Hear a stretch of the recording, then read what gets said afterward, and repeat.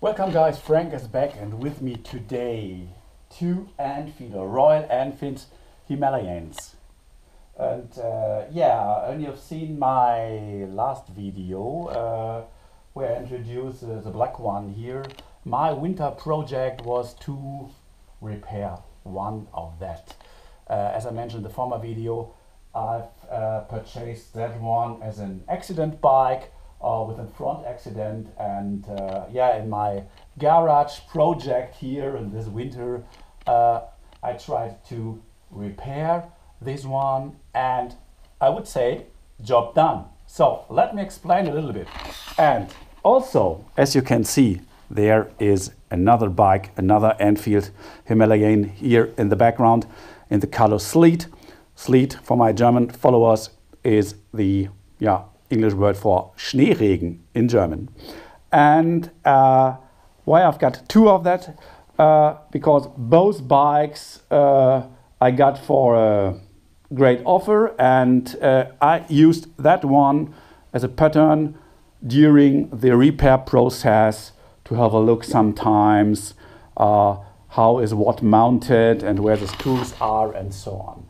And what I can say, this black one is back on the street, and I've changed the fork complete, and the steering stem, and the cockpit bracket, and the headlamp, and the front rack here on the right side. There's a lower bracket here for the rack, and the handlebar and the mirrors. I think mostly everything in the front section, except the cockpit, the main cockpit. So, and it was a nice project for me, and now we can bring it back on the street.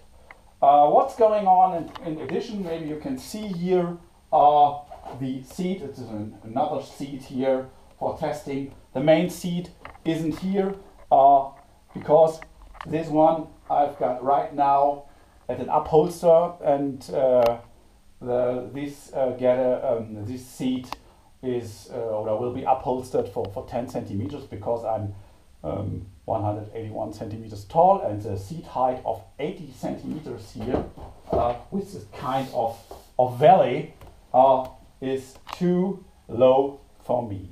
So guys, and it's a nice picture here with that bikes beside. And what's going on with that bikes? My buddy Ollie will take over here the black one, and we'll ride it this season, the summer season 2021, and I will ride the Sleet color one.